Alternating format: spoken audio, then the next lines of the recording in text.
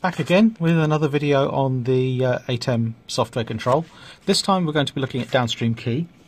So in order to demonstrate downstream key, we need some material in the foreground. So I'm going to put up camera 4 again, as we did before. So camera 4, there's camera 4. And I'm just going to leave it on camera 4. We don't need to have transitions or anything at this point. Just need something in the background that we can put our key over. And as you can see on the palette menu on the right hand side, second option from the bottom is downstream keys. So I'm going to click on that and it opens it up. DSK1 and DSK2. We're just going to play with DSK1 for now. And it's asking me, okay, what's the rate I want to set that to? So I can change my rate. Let's make it 1 second. I'm typing it in. So it's now 1 second. You see that's changed to 1 second. What is the fill source? So you can have different fill sources and different key sources. Normally it's from the same place. If you have a graphic brought in from outside and it's got an alpha channel or a key channel, it would normally come from the same place. So if it's on Media Player 2, your key would normally come from Media Player 2. So you can play around with those things, but we're going to keep it nice and simple. So in this case, my fill source is Media Player 2 at the moment. I'm going to, just because I feel like it, I'm going to make it Media Player 4, because I have a different graphic on Media Player 4. And you see the key has changed also to Media Player 4's key. Okay. Oops. Yeah. Just funny things happening with the displays in the background. So I've got Media Player 4's key, and that's all you need to do to set up the downstream key here. So I can minimize that again, and if I want to kick in the downstream key, all I need to do is just cut downstream key on air, I believe. No, let's try the auto.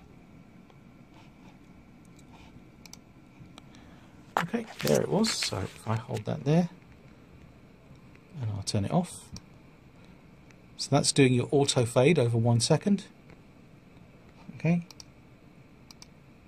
And you can click the on air button down here. If I pull that, you can probably get an idea if you can see the program monitor here. I just kink it just a little bit. That's a bit better. So the on air button is the cut button. Downstream key cut in, cut out. And the auto button, there you can see the actual clock counting as it's doing its work. Okay. Now we also talked about downstream key tie earlier on, where you can tie the DSK to a source on the preview monitor, so that when you cut that source in, preview to program, it brings the downstream key with it. So let's go back to the preview monitor. Let's put something on that. Let's say Media Player 1. Okay, so you can see that's on the preview monitor. And I'm going to put my downstream key tie in as well. So I'm going to click on that here. And there it is. You can see the downstream key is on the preview monitor now, up there. Oops, big fingers, small camera. There it is, on there. I want to make sure I don't push too many buttons.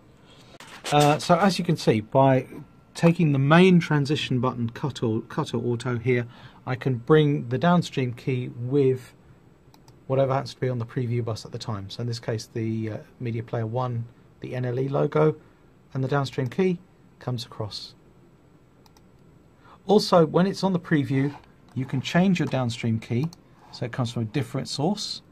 So for example, I'm going to say Media Player 3.